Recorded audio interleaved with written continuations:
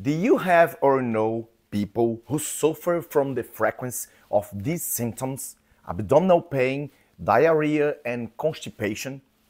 These symptoms can confuse doctors and patients because they can be viruses, menstrual cramps, and intestinal infection. They can be poor diet and they can also be irritable bowel syndrome.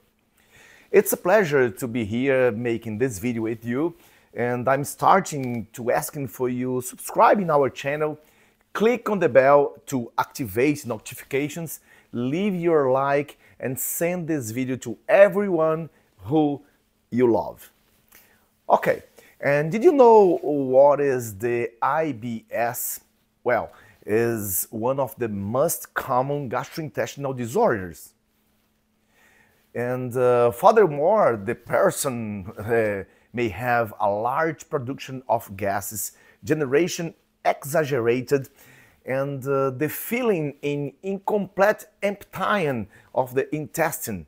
The person poops, but it seems like not everything comes out. According to experts, there is no single determining factor that causes the disease, which can be responsible to an organic emotional cause.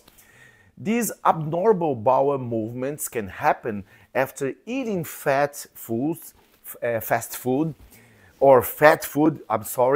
or in response to stress or psychological changes. Irritable bowel syndrome can appear after a person has experienced infection and inflammatory process. Other causes are depression and anxiety. I have already said in several lives and videos on my channel in Brazil, that the intestine is called the second brain. It has an autonomous nervous system which does not need the command of another organ to function through neural networks. Our intestine is sensitive to all types of emotions and stress.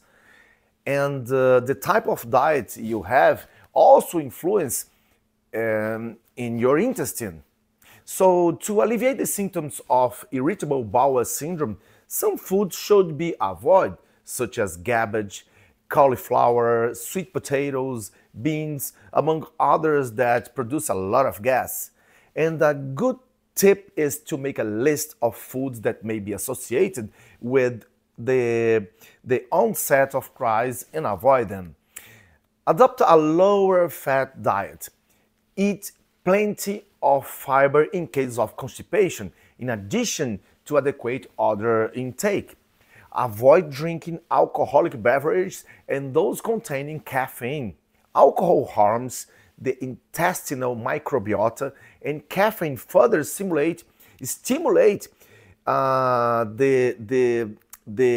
need to go to the bathroom. Try not to consume sweets because of the sugar and dyes, two substances that are not good for the microbiota. And since the intestine has a relationship with our emotions, including stress, maintain a daily physical exercise program to release cortisol accumulation. In addition, the abdominals end up massaging the intestine.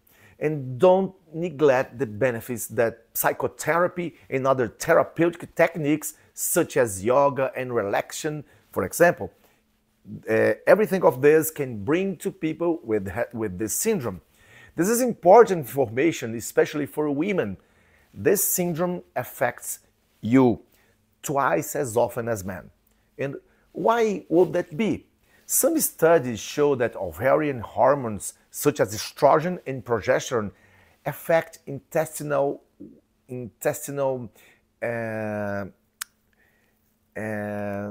motility, slowing it down, in addition to interfering with the sensitivity of the gastrointestinal tract. While in the male population, there is a predominance of this disease with diarrhea. Among women, there are more reports of constipation symptoms. Another factor is women's greater response to stress, anxiety, depression, and somatization, in addition to the prevalence of comorbidities associated with chronic pain, often associated with the syndrome, such as fibromyalgia, chronic fatigue syndrome, chronic pelvic pain, and migraines, which suggests an association with hormone status.